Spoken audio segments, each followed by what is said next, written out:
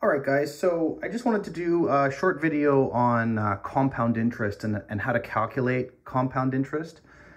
It's probably one of the most powerful financial tools, ever in the history of everything. It's really amazing, and let's kind of dig into a little bit of like what it is and then how to calculate compound interest. So compound interest is essentially like interest building on top of interest and principal. And so I've used an example here of like $100. So let's say we invest $100 and this year we earn 10% on that $100. So at the end of the year, we're going to have $110.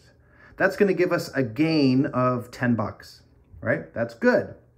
When we start the next year, now we're going to have $110 invested. And let's say we earn 10% again, right? Now we're going to have $121. That's going to give us a gain of $11, right? So the first year we gain 10, the next year we gain 11. If we add that to our principal, the beginning of the third year, we have $121. If we add 10% again, we're going to have $133. That's going to give us a gain of $12.10. So you can see that the more and more and more and more we calculate this, imagine we had like many years here, you would be gaining more in interest every single year, and your total would be going up, right? So what is happening is when we have, let's say, this $110 here, the $10 that we earned the year before is helping to contribute to more interest in that second year, and also in the third year, and also in the fourth year, and so on and so on and so on. So that's why many investors will say that the longer you can leave your investment invested, the better, because you're basically earning more and more and more interest every single year. Now, okay, that's assuming that our 10% stays the same. Who knows? It could go to like -%, and that sucks, right? We don't want that. But that's the premise of compound interest, right? Now, if we think about these things as not years, like if we think of these lines as not years, but in terms of like just calculations, like the number of times we've done this calculation, we call those compounds. And compounds can happen every year, but it could also happen every month. It could happen every week. It could happen every day. It could happen every hour. So as we can see here, the more compounds we have, the more chances our interest will grow at a faster rate. So credit cards, they have daily compounds, right? Now that's compound interest we don't like because we got to pay that. But if we're earning interest, we like lots of compounds. If we're paying interest, we want very few compounds, okay? So the formula for compound interest is a very simple formula, but it kind of looks weird. It's this formula, FV equals PV brackets 1 plus I to the exponent of N.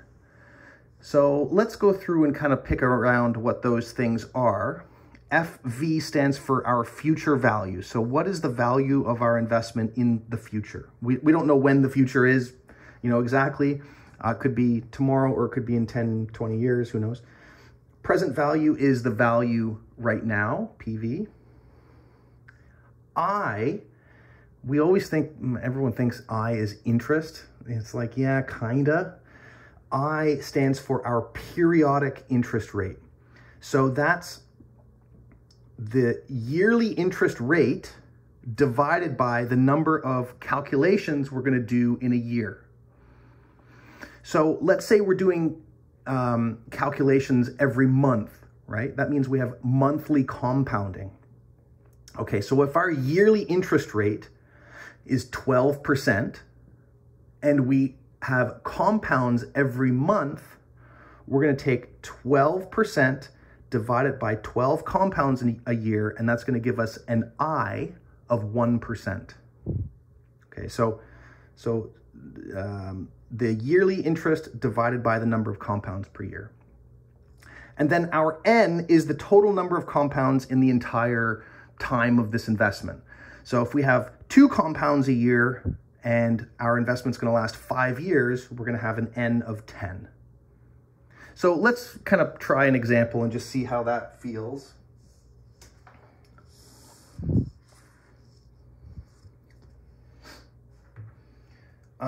What is the future value of $10,000 invested for 20 years at 7% compounded monthly? So we want this formula to do a interest calculation every month.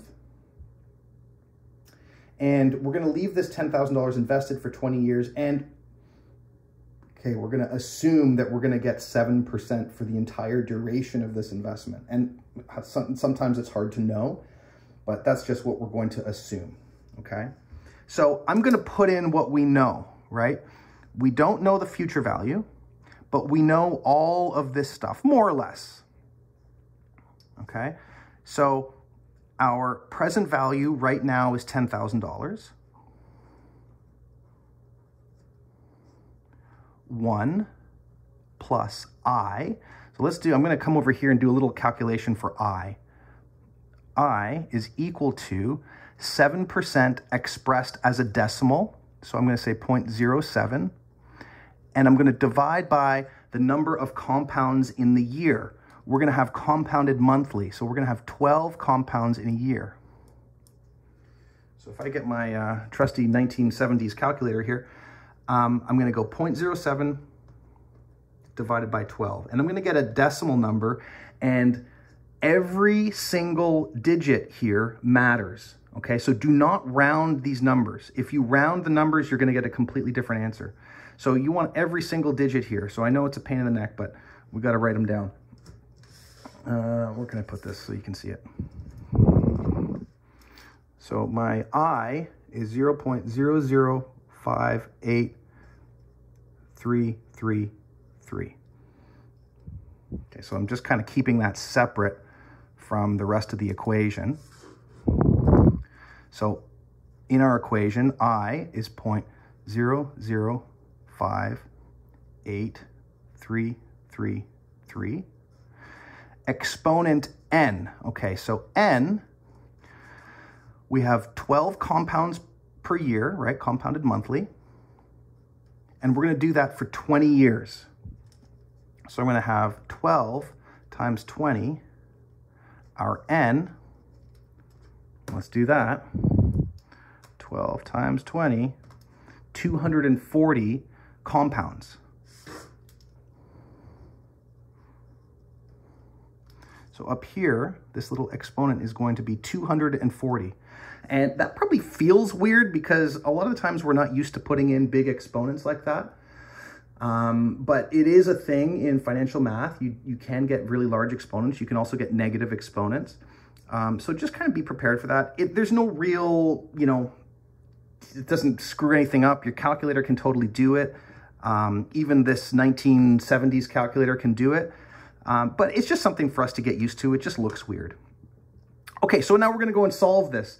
Remember your order of operations. We're going to do brackets first. So 10,000. Inside the bracket is 1.0058333. 240. Remember bed mass, right? Order of operations, bed mass does exponents before multiplication. So I'm going to do this exponent first and then multiply by 10,000.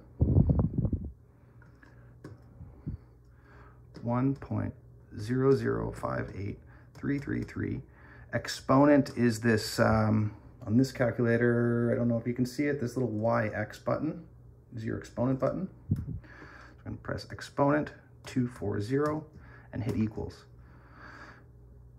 And this, I'm getting 4.038 and some other stuff, right? So this whole chunk of stuff here is equal to 4.038. And now I'm going to multiply by 10,000. And we get 40,387. Okay, so I'm going to write that down. Our future value is going to be 40,387 and 7 cents. I'm just rounding those last See, it's the last couple of decimal places is 0.67. I'm just rounding that because I want the nearest cent. So 0.7 is what I'm writing down here, 7 cents. So that's really good. So if we kind of sit back and reflect for a second, holy geez, that's not a bad deal, right? We invest $10,000, which I know is a lot of money, but it's also an attainable, like, you know, if you can, you know, hustle at work or something, you might be able to save up 10,000 bucks. And if you invest it for 20 years, which might seem like a long time, it's really not. That time will pass.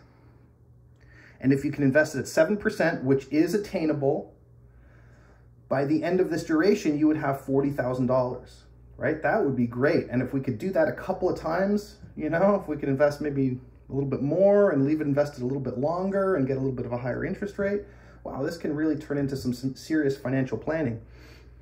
So that's how future value is calculated. It's a very easy formula. It makes a great tattoo. And it's relatively easy to calculate, you know, once you get comfortable with it. There's N, I, and FV. Wishing you a great time playing around with some math. Have a good day, everybody.